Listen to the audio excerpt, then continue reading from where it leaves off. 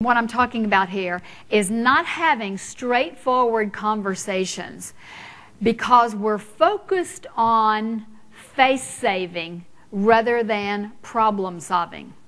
In many organizations and many teams and many departments, we are so focused on a happy culture and getting along and everybody's value and everybody's contribution being welcomed that we had rather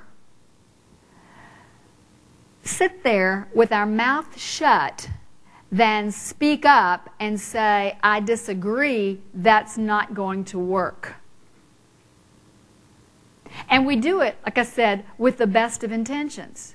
Now, for social niceties, that works fine. If I say to you, how do you like this suit? Are you going to say, actually, it looks really cheap and you look really fat. Where'd you get that, Goodwill? I mean, you're not going to say that to me, right?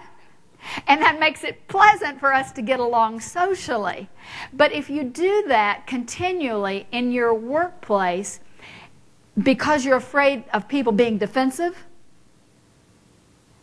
and not letting you voice objections, then you work at the lowest common denominator rather than having effective communication that follows.